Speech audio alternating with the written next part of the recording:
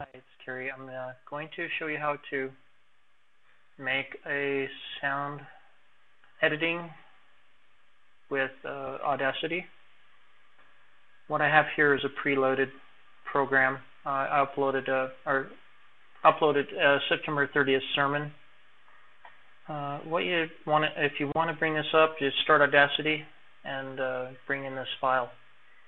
So once this file is up, to edit, what you want to do is, this is me, I'm pressing on the left mouse key, and that highlights whatever you want to do, right? So I'm going to go back to the beginning and do whatever. Slide this part back to beginning. Okay, so let's say I wanted to highlight this part right here.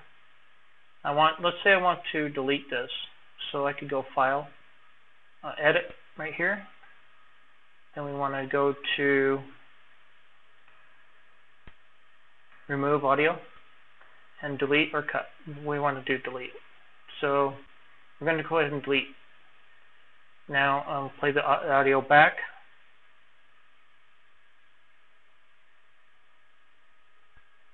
Okay, let's say we wanted that out, and we're going to delete it again. This time I'm just hitting Delete key on my keyboard. And let's say you made a mistake. Oh, I didn't want to do that. Just go to Undelete. And there's several. You can keep going back and forth in this Undelete until you're back to the beginning where you started.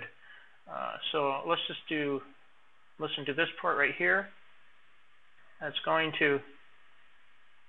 Okay, here we go. I decided I don't want that. I'm going to go ahead and highlight and delete with my Delete key. Then I want to save as. So I'll save the project as September 30th, 2012 in Audacity. See, it's in the Audacity project. Save that. So it only takes a few seconds to save in Audacity. Let's say I'm all done now and I want to make an MP3. You have to go to File, right up here, to Export, and it should come up MP3 files to the automatic. There's an Option key. You don't really have to mess with that. It's already set where I want it, but it's 128K, which is CD quality. Then you want just hit Save button, all right?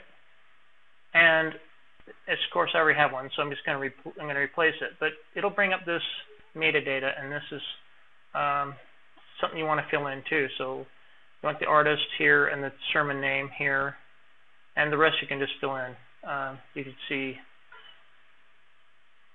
it's just kind of self-explanatory. And you hit OK. Once you hit OK, then Audacity is going to start. You'll see it's extracting the file at 128K. So this is encoding it back into MP3.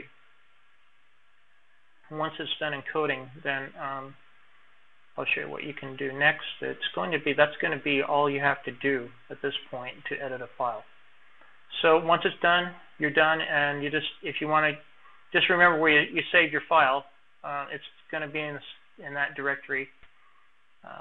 That's all you have to do. And the next step will show how to upload that using FTP, using FileZilla. That's it for this video. If you have any questions, just check on the links of the video. I'll be glad to answer them.